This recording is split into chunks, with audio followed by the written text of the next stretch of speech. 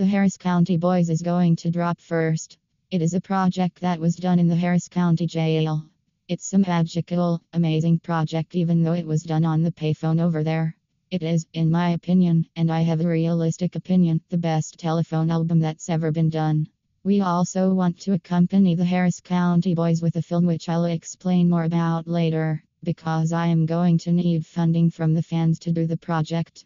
Depending on what package you buy, whether it's a $20 package or a $100 package, you will get your money's worth on music and merchandise.